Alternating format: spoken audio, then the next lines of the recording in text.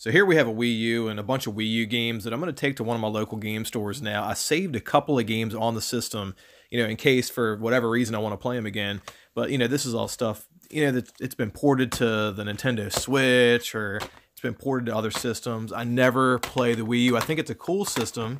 It's not for me right now, and I don't want a giant collection of video games. If I have to move, I don't want to have to lug this stuff around. I just want the stuff that I'm really going to play.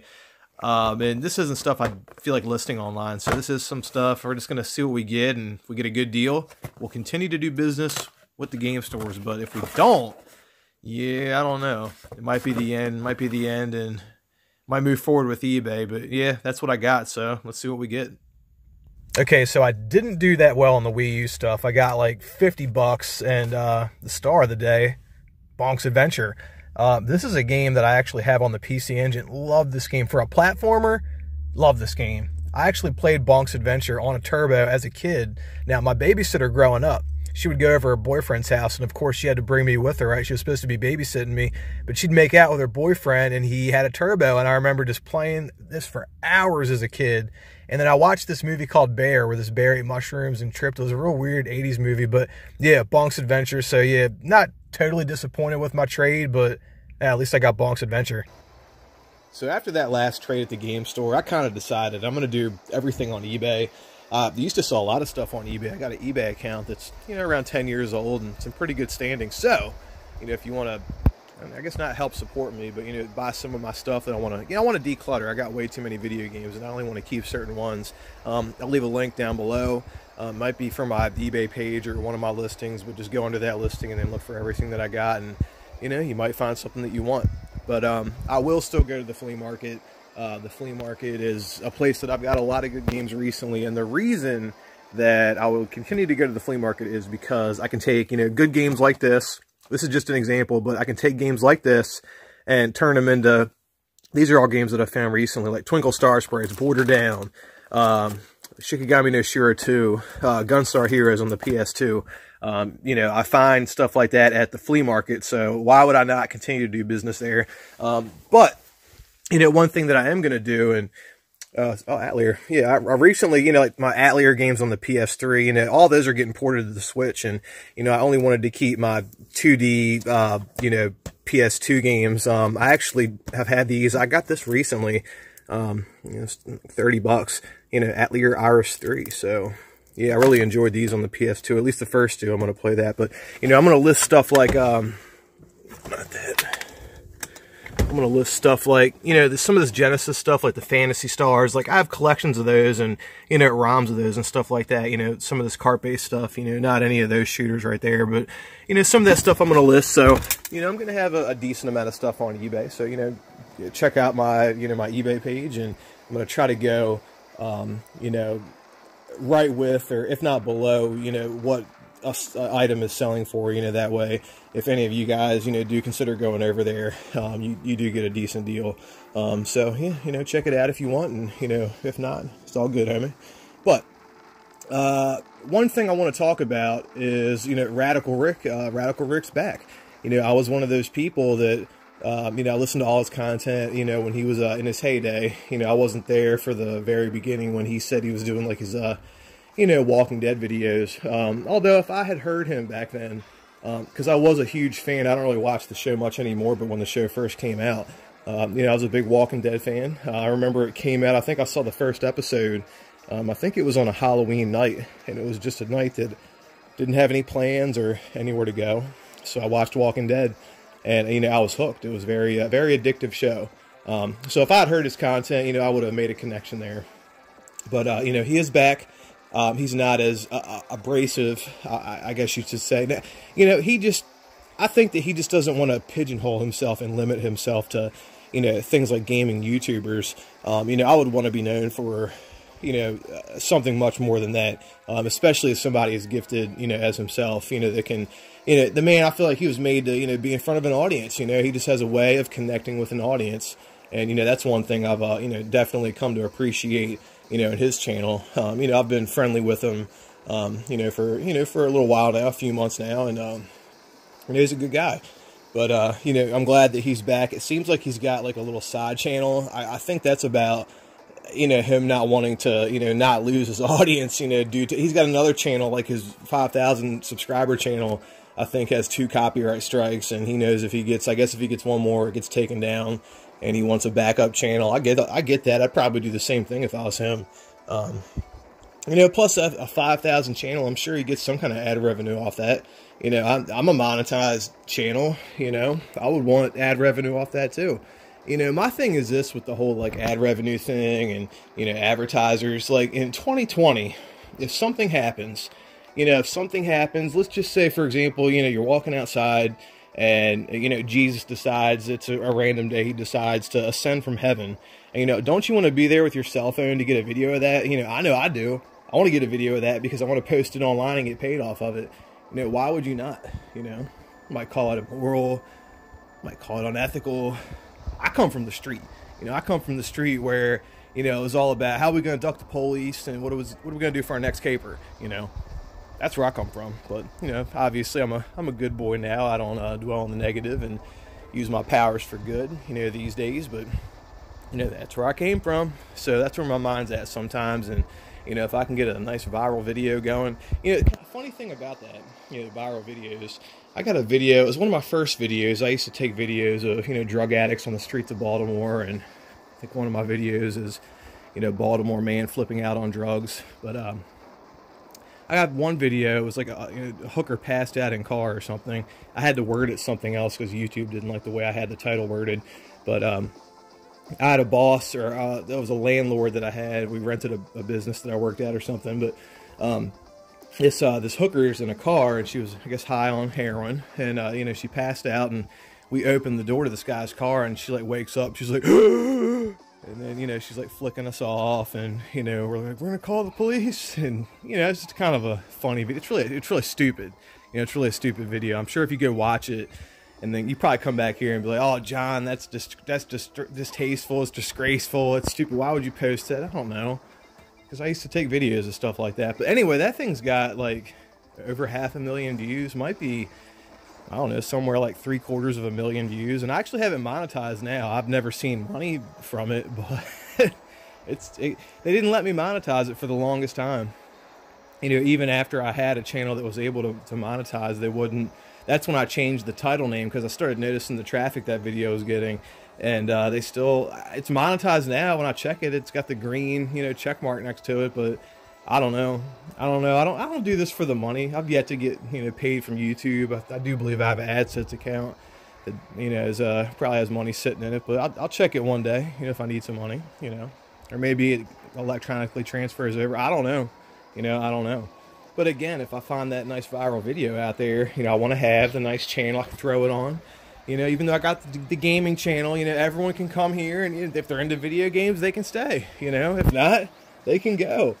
But if you get paid from a video with high traffic, wouldn't you want to? I know I would. Call it whatever you want, but that's where my mind's at. But anyway, Rick's back, and again, he's not as abrasive as he once was towards gaming YouTubers, MJR crew, and stuff like that. But let me say this with that. I felt really strongly about some of the behavior that was going on this platform for quite some time. And, even friends of mine, fellow YouTubers would, talk to me about it. And I used to think when they would bring things like that up to me, when I first kind of came around here, that I was like, God, why is this person like such a hater? Let people just be in their own lane. But when I started to see some of the behavior that was going on, it's like, my God, these grown adults are running these scams, and I really started to see, what people are doing, and those certainly aren't the type of people that I want to be associated with. Let me just lay it down for you. I don't like the scams. I don't like the Patreon. I don't like any of it. I don't see how a grown man could, have a virtual tip cup out, and hustle credit card, because that's all Patreon is. It's a credit card hustle, I don't see why. It's disgusting, and I get it. There's people that use it responsibly. I'm going to give you an example of that. So I'm not totally against Patreon. But when you use it and you have something happens on your channel, something happens in your life, oh my God, and you pin a fucking Patreon link to that video, like, I'm sorry, that's disgusting. I don't care what happens. You know, it would have to be something really, really bad, you know. But that's what GoFundMe, if something that bad happened in your life, somebody else would do a GoFundMe for you. You know, your local community would probably do a GoFundMe for you and get you your money, you know. It would be bad, you know, it wouldn't be good. But they do it, you know, they do it. But so let me just say that, you know, the Patreon.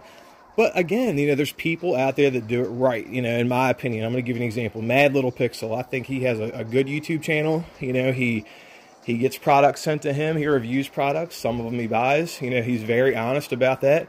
I do believe that the money comes in from the Patreon, goes into his channel, because you see him talk about so many things, and it's products that I consider buying. So I watch videos like Mad Little Pixels, and he goes into all the details about anything I would want, whether it's compatible with, you know, imports or, you know, whatever the case may be. He answers all the questions. He tinkers around, and he's smart, and he knows what he's doing. So, you know, he makes decisions for me about whether or not I'm going to buy certain products. If something's not worth it, you know, maybe I'll wait for a newer revision of a newer product, you know. And I feel like he's very honest, and I feel like the, you know, knowledge I get from his channel is a product. So I could see a Patreon with someone like him. But that's very rare.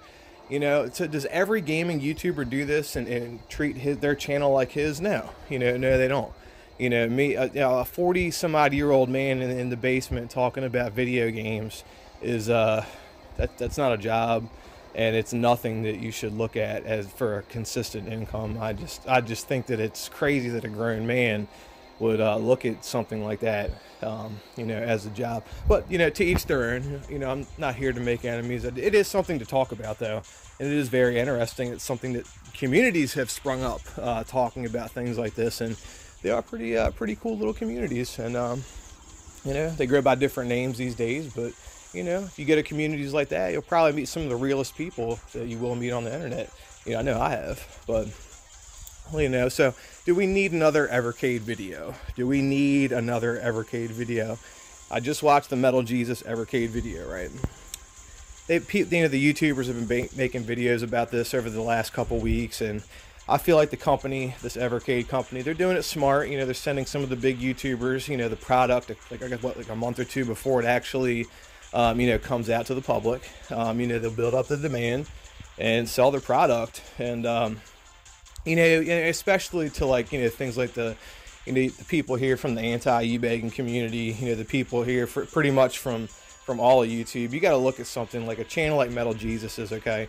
You know, a company is sending, you know, his brand pretty much a product, and the video was good. It was very informative. You know, answered a lot of questions. There was things that he noticed that were with the product, and he, you know, it seems like he communicated with the company, had the questions answered. I feel like it was a good video. I'm sure the company got, you know, bang for their buck as far as sending him, you know, the system and the games and stuff like that. But, you know, the only thing I would wonder is, you know, I wonder how much they paid him, you know. Was there money involved? You know, it's none of my business, you know. It shouldn't be any of your business either. But, you know, that's the only thing that I would ever see is if you wanted to, like, pick something completely apart.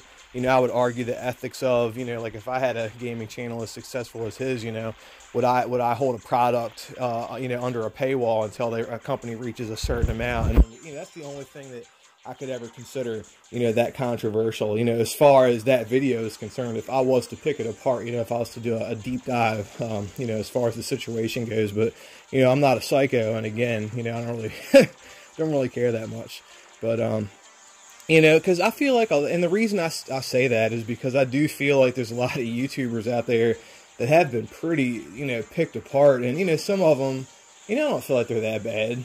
You know, some of them, you know, even if they look at what they do as a job and do it for a living, you know, whatever, you know, it doesn't really bother me. You know, I just don't like the scams and the Patreon and, you know, the e-begging. You know, I feel like as long as you cannot, you know, not go that road, you know, stay away from that, that element, you know, you're good to go. You're not going to get any complaints from me. But, you know, don't be, you know, one of those, you know, one of those offenders and, you know, come here. You know, and expect me to be friendly with you, because I'm not. You know, I'm not. And I'm just like I wouldn't be if we were hanging out on the street, you know. The only way we'd be really friendly with one another is if we were forced to feel like a work situation or something like that. But, you know, that's not really anything that ever presented itself to be a problem on this channel. All you guys that come here and we interact, you know, we all have a good time. And I am enjoying, you know, talking about, you know, things that are going on YouTube, maybe some of the stuff going on in my life, you know, with you guys. You know, some of the controversial stuff it's fun to talk about. You know, it's you know, I kind of think of it like this. My girlfriend, she likes a show called 90 Day Fiance, and it's actually, she got me hooked on the show, right? It's you know, people that, you know, they meet someone from another country, and they have 90 days to figure out if they're gonna, I guess, get married, and if she's gonna stay in the country or he's gonna stay in whatever country. You know, you get the drift, right? So it's really addictive. And you know, another show like that is Love After Lockup, where, you know, a person meets someone in jail, they get in a relationship, they usually agree to, you know, be wed as soon as the partner gets released from prison, jail, you know, stuff like that, right? And it's like always like these like ghetto thugs, and like the girl, it's just girls that they want that drama in their life. But you know, sometimes it's, you know, the other way around. But it is really, really interesting to watch, and you know, it's addictive. But you know, that type of entertainment reminds me of, you know, some of the drama that takes place on YouTube, and I see why grown adults like myself could feed into it, you know, because it's that same sense of entertainment that my girlfriend gets when she watches that show Love After Lockup. So you know, I get it. Everyone gets, you know, their form of entertainment through a different medium. Or you know, my significant other, I know she reads a lot, so that's something I used to do a lot of. I actually got I got the sequel to I watched that show The Tribe, every season and show that The Tribe put out, and I got a book called The New Dawn, The Tribe, The New Dawn, which is supposed to tell the story about what happens after the Technos, and I guess after they sailed off from, you know, whatever land they were at the last episode of the show. So I'm going to try to take a little bit of time and actually read that book, and maybe I'll do a review on it. You know, the first Rebel Gaming Club video that I ever saw, Dan was talking about a show called The Tribe, right? And I was like, that sounds like an interesting show. So I looked into it and I watched it. It was all free to watch on YouTube. That was the great thing about that show, right? So I looked into it. I watched like the first 2 episodes at work. At the time I had a t-shirt shop, and I got hooked on The Tribe. So then after that, I started watching the Rebel Gaming Club, right? And you know, Dan's got a pretty cool channel. I'm trying to see if he wants any of these video games I got. But he wants PS3 and PS4, you know, JRPGs. I just got rid of some on the PS3. I do have a couple. I got Dan, if you're watching this, buddy, I got a, here we go. We got a Fairy Fencer F collector's edition on the PS3. I got a couple more in the closet back there. I got I guess Cyber Dimension Neptunia collector's edition, but yeah, I got a few floating around there, but I'll see what I can find. I'll see what I got. I got some stuff in the closet. I got a bunch of boxes I got to go through, and you know, my local flea market has quite a few JRPGs, the collector's editions anyway, on the PS3 and the Vita. I might grab some of those Vita ones now that I think about it. But they don't want a lot of money for them. I mean, they told me like $5 and $10 a clip. So if I can go in there wanting a lot of them, where it's just missing the game, you know, get the collector's edition and then go out and find the game later. Or maybe you need it complete. I don't know. I was thinking about grabbing a few of them. You know, even if I go out and hunt for the game, reunite it with the collector's edition, and then list it online. You know, I don't know. That's something to think about. You know, don't any of you guys snake me for my idea. I'll show that guy this video and be like, I was there first, right? But anyway, I would love to hear what you guys have to say in the comments down below.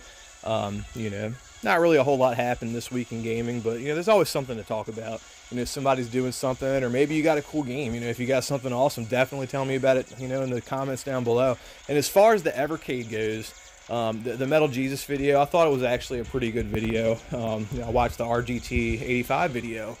And, you know, I thought the Metal Jesus' video was a little bit better. As far, would I get the Evercade now? Well, there was a Genesis or a Portaphilios on there. Coffee Crisis was on there. Like Pico Interactive Games. Mega Cat Studios. Yeah, the Namco stuff, the Atari stuff. I don't know that Evercade. Maybe. I think it's like $100 and it comes with a few of those cartridges. Man. See, I got like a GPD XD. I got I don't know. I don't think I need another system like that. I don't feel like I want the Evercade. I do feel like I do want the Polymega, you know, or the Retro Blocks or whatever they're going to call that. I guess it's Polymega. I do want the Polymega when that comes out. So maybe I'll take my eBay money and roll that into a Polymega. But if I get a Polymega and that thing is the shit, I mean, I might even get rid of my, you know, PC Engine Duo R. I might get rid of my, you know, a couple of my, you know, retro systems, my Japanese retro systems, if the Polymega can, you know, handle everything that I throw at it. Because, you know, I want to move forward with, I don't need the massive collection. I really am just about all the games. You know, if I can keep all the games and play them all on one system, you know, the Sega CD stuff. I got some Sega CD and some Saturn games that, you know, I'm going to list on eBay. None of the crazy stuff, but, you know, some of the more common games. You know, if I could take one system and, you know, play them all the games from different systems on one system, you know, that'd be the way to go. So, you know, might get rid of the Sega CD, you know, some of the stuff like that. But, you know, we'll see what happens. I just know the Sega CDs, they sell for, what, like $100, 120 bucks, something like that. You know, if I can roll that into a Polymega, they're like 300. That's, you know, the Duo R and the Sega CD, bam. Then we got, you know, something that can play everything. So, I don't know, something to think about. Anyway, again, I want to hear what you guys have to say in the comments down below. Till next time, guys. Peace out.